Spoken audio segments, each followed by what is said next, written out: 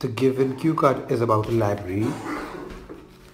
The library I would like to talk about that I visited is Illumination Library, and it is situated in my hometown. This library is situated at the center of a hometown and occupies the whole three-story building. There are plenty of books there, and the library offers a variety of books, novels, research papers, magazines and so on for the people of different tastes. The library also offers membership facility, and the active members are allowed to take books home.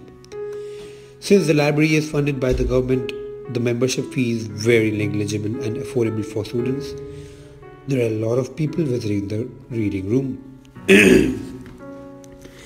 People of our hometown consider this library as the best place to gather knowledge, read in peace and find reference books for study or professional reasons. For me, this library has a great influence on me. I became a member of this library when I was only 7, and this library helped me develop my reading habit. I became a passionate reader of books, novels, and this library had a great influence on that. This library also helped me finish some academic projects, and as I could find books and reference reading material. I have read plenty of books in my childhood and adolescence time only because this library was conveniently there for me.